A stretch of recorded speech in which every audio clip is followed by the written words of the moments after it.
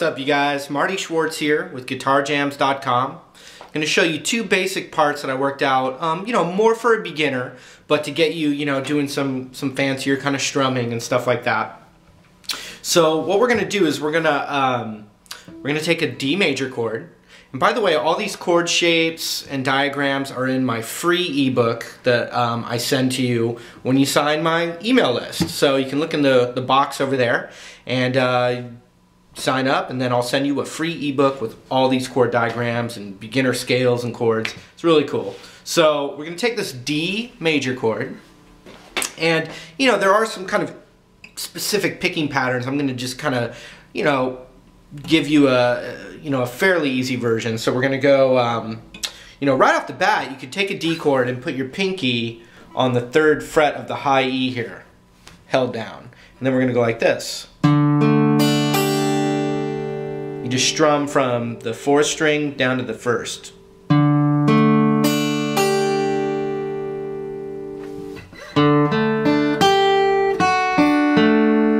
So after our pinky comes off, then we're going to just strum back down from the high E. Watch.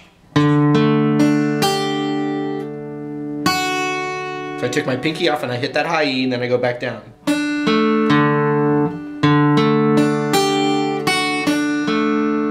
So look at my right hand there.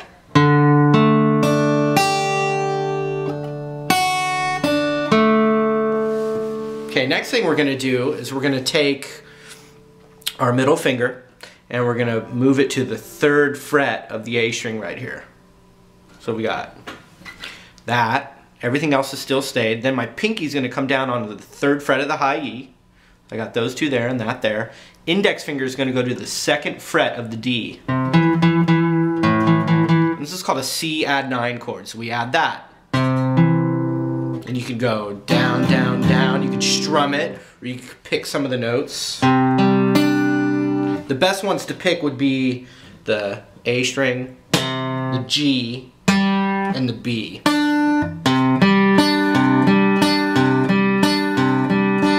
you could also, so we'd have this.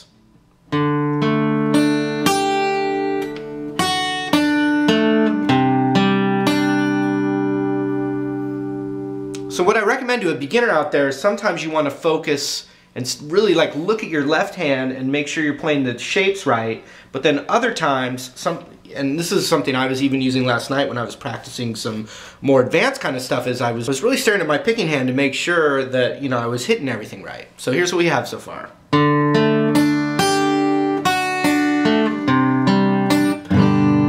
So the next thing we do is I just take my middle finger and my index finger and I scoot them up, and we're playing, a G chord. That's all it is. One of a few possible ways to play a G chord. Like that. So we have, check it out.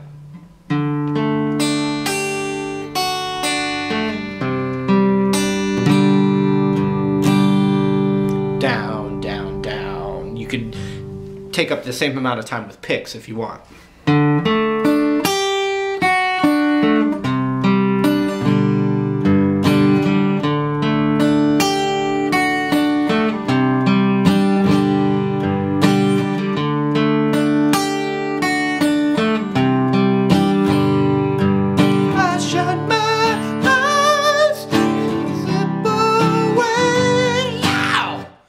So that was fun. I'm going to show you the next little part right there, okay? So check this out. So we've got, I shut my eyes and I slip away. So you got to go a C add 9.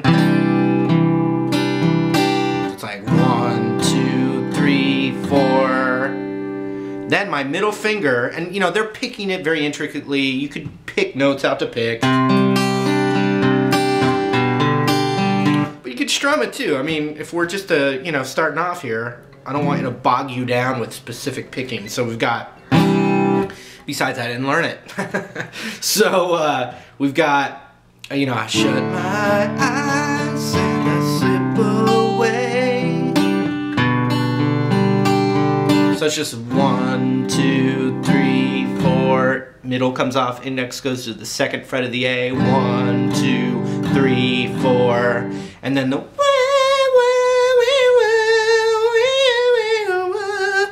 there's chords over that, and I'm gonna, try and make it as easy as possible. So the little guitar part is gonna go a minor, and we're just going down, down, down, up, and you can just go G, and then D for 2 of those rhythms. So down, down, down, up, down, down, down, up, down, down, down, up, down, down, down, up, into the chorus.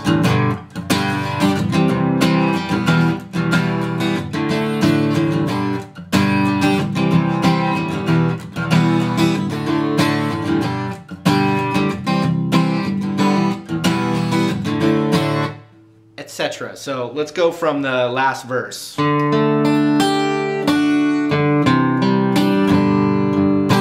shut my eyes and I slip away.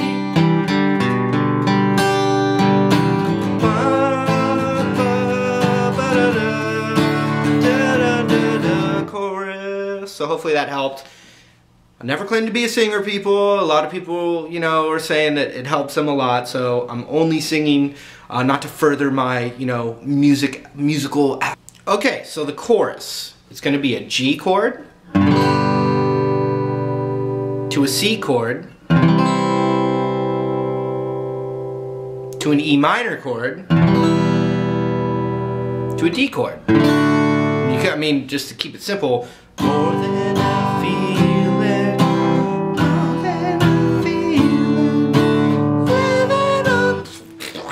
Okay, so G, G, C, C, E minor, D, D.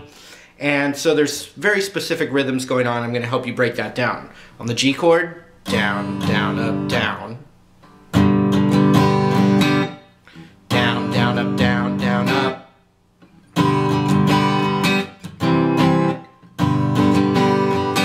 Okay, so we have down, down, up, down, down, up. Down, down, up, down, down, up, up. And that second up is an in-between. It's a muted, basically.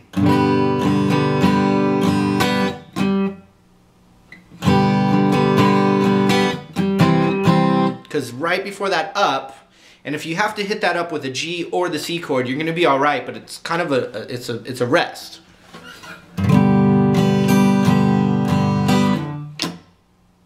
And then down, down, down, up on the C chord.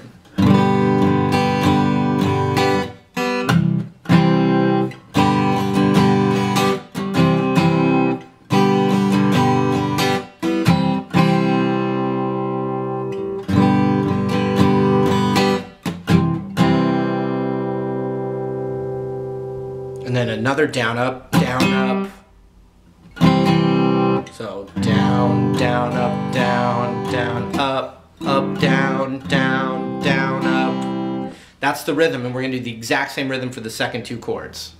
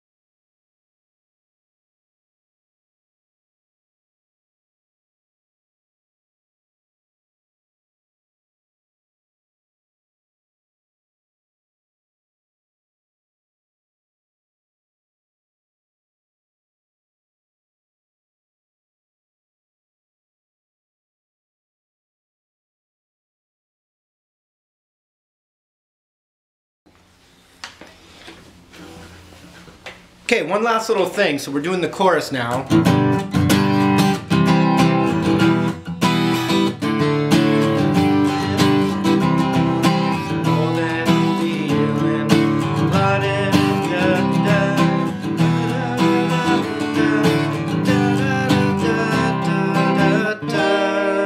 So so the G and the C are the same on that last part. G, G, G, C, C, E flat. As a beginner, E flat is not a chord you come across very often when you're starting, but the easiest way for a beginner would be to take your D chord and just scoot it up a half step. But you can only play the notes that your fingers are on. If you play the whole guitar, or even the open D string, it does not sound right at all. That would be the quick fix on that. The standard kind of E flat that I would play would be a bar chord with the root on the 6th fret of the A string and then my ring finger forming an A shape. But I think for right now, just the, you know.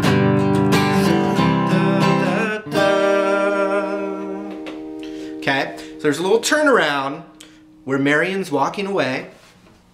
Or yeah, Marion, I think. So we're gonna play an E minor. It's E minor 7, which just means an E minor chord with the some kind of finger on the 3rd fret of the B. So just 1, 2, 3, 4. Then we go to an A chord, but that pinky can still be there. I mean, basically, if you go E minor to A, it's gonna work, but there's a couple little tricks in there, like, you know.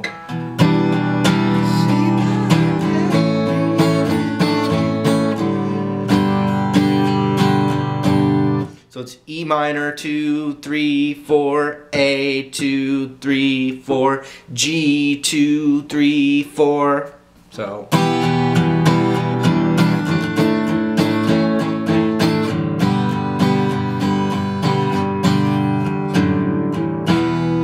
And then a little walk down from the G, and we're gonna go G. And then we're just gonna take our index finger and move it to the 2nd fret of the E. So then an E minor chord, back to the top. So check it out. See my baby walking away.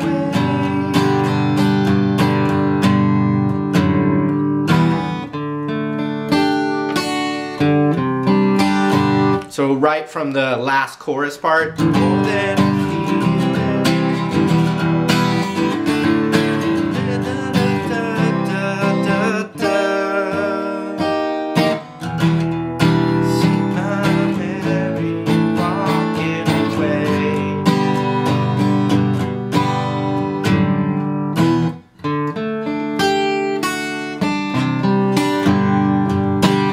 And I also think that Everlast turned that D chord into a D minor chord.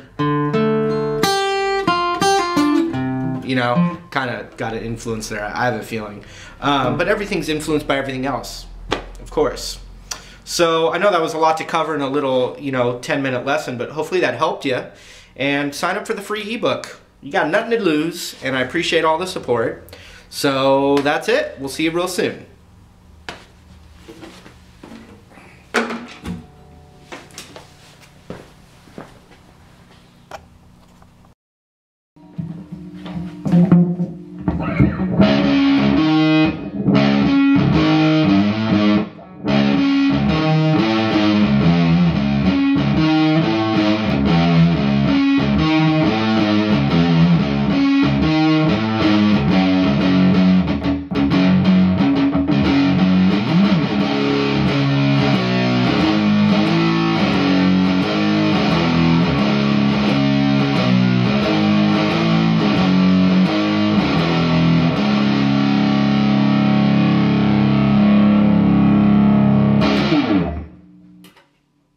What's up, you guys? Marty here with GuitarJams.com. I'm going to show you this nice heavy rock song. A lot of requests for Linkin Park, so thought I'd give you a genuine rock lesson. I'm actually using the brand new Line 6 M9 stomp box to get my distortion sound, which is pretty thick and fat. So anyway, let me show you that first riff. I'm going to give you two choices on that. I'm going clean right now. Also, we're in drop D flat tuning. So what that means is the whole guitar goes down a half step, and then so that'd be called E flat tuning. And then once you're in E flat tuning, you drop your low E to match up the D, and now you're in drop D flat tuning. So D flat, A flat, D flat, G flat, B flat, E flat. They use this tuning almost solely for their songs. So we're gonna hit an open 6 string, like that. And then what they're, I think it's a harmonic, so you could go. And so what you're gonna do is right over the 5th metal bracket, you lightly touch it right over the metal, so you can feel the string vibrate under your finger. When it's distorted, you can hear it.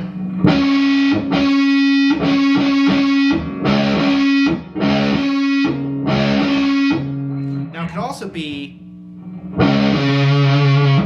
the 12th fret of the low 6 string. So there's 2 ways to do it. One would be the harmonic, and then the next note, open again to the 7th fret of the A.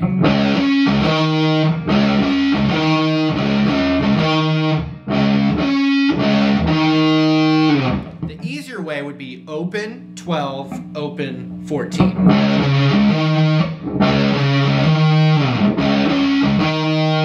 So you get that kind of metallic sound with the harmonic.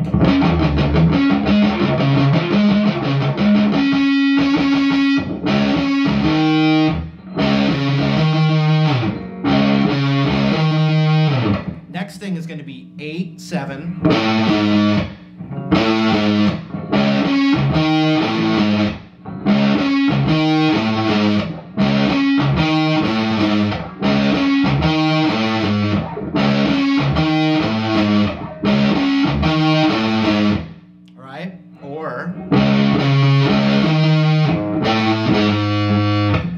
Open 3 on the low E. Let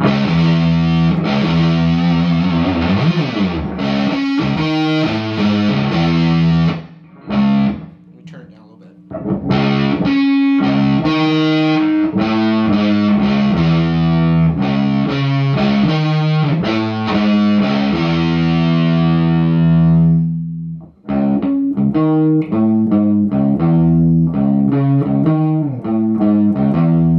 They almost sound, they're pretty much identical.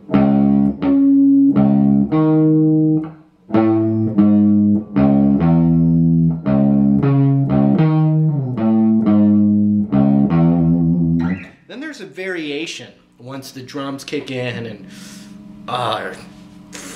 just everyone, goes to 11 on that. So what we're going to do is we're going to hit the 6th and 5th string as a power chord, like that. Then we're going to do index finger on the 7th fret of the A string, and then ring finger on the 9th fret of the G.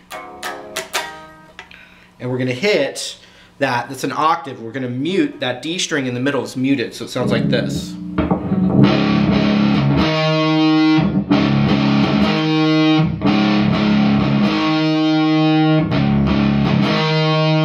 There's a little 1, 2, 3, and on this.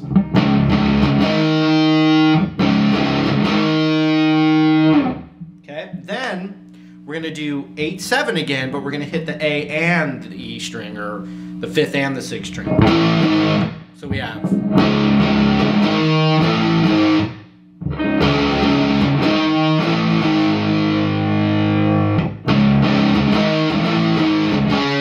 Oops. Cut that part out. Okay, then the next thing, it's going to be that same little octave move on the A and the G string, whole step apart, down to where your index is on the 3rd. 3 and ring finger on the 5th of the G. So we have.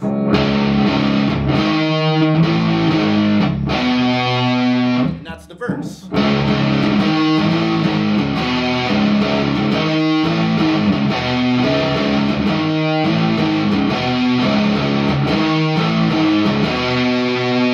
So we have the opening.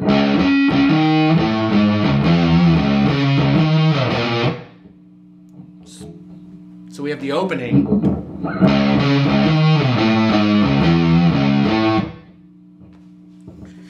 So we have the opening lick. Or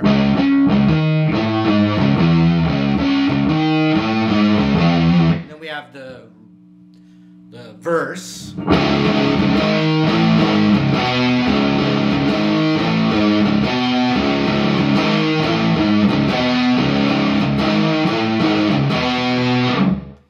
Real quiet, it just goes to index finger covers the 5th fret.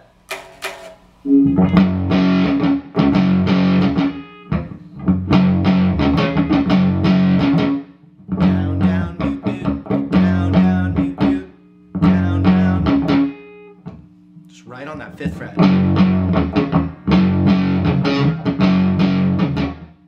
And then we get into the chorus. And the chorus is really fun, it's really easy, but it sounds, you know, real rock. It's got a real nice rock riff sound to it while still being easy to play. So everything we do on this next part is going to be the 6th and 5th string played together, power chord form. So we have the open, then we have 12, 10, and I use my ring and index.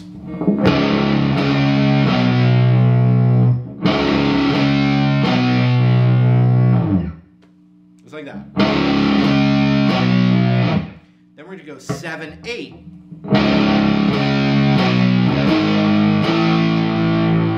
So we have open 12, 10, 7, 8, then 5, 7.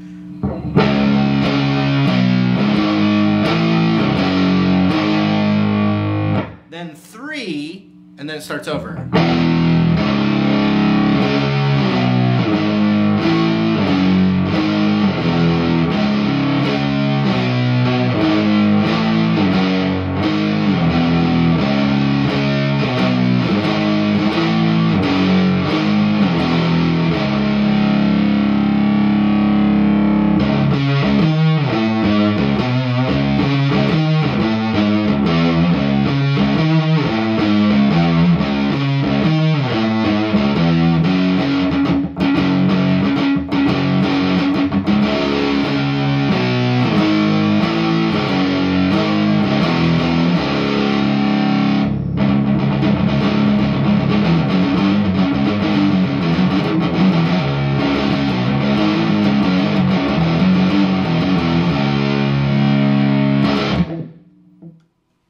That's it. Hopefully you enjoyed that. It's a fun little jam.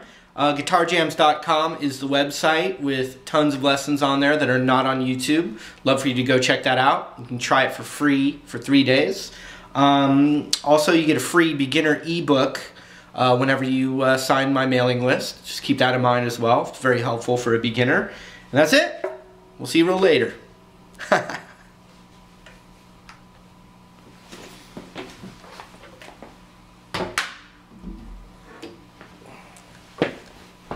I need a little room to breathe.